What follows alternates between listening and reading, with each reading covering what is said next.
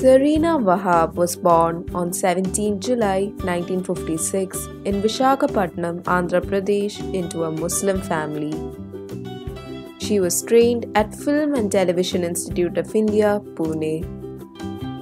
She made her acting debut with the 1974 film Ishq Ishq Ishq with a brief role. She then went on to make staggering appearances in movies like Chichor and Gopal Krishna in the 1970s. In 1986, she married actor Aditya Pancholi, who is almost 5 years younger than her. The couple is blessed with a son, Suraj Pancholi, and a daughter, Sana Pancholi.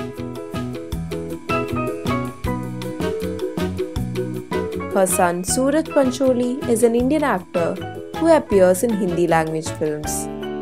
He debuted with the romantic action film Hero in 2015, for which he won a Filmfare Award for Best Newcomer.